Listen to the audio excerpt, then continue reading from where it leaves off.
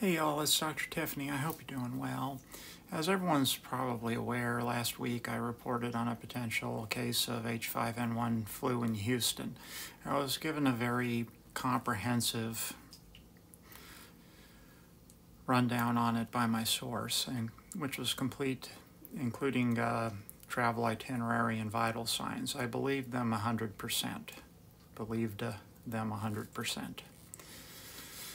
However, even though I personally have now verified that it was reported to the Texas Department of Health, it appears that investigation in there has not confirmed it.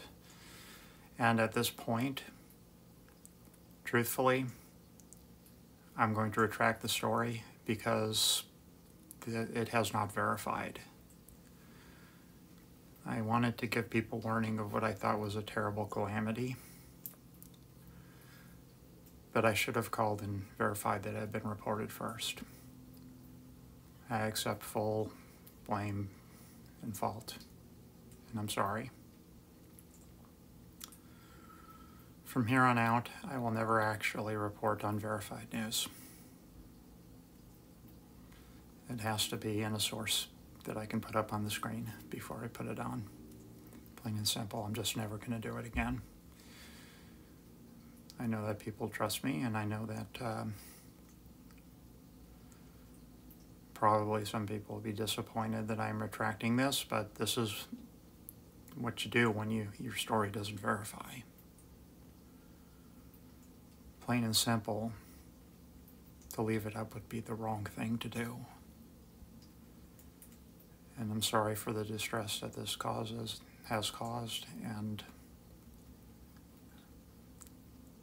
please know that I did it because I just wanted to warn people. I'm glad that it didn't verify.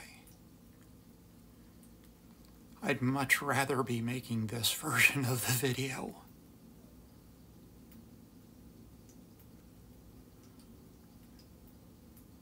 I spent all week being terrified that, well, that would have been one of the worst possible things that could have happened.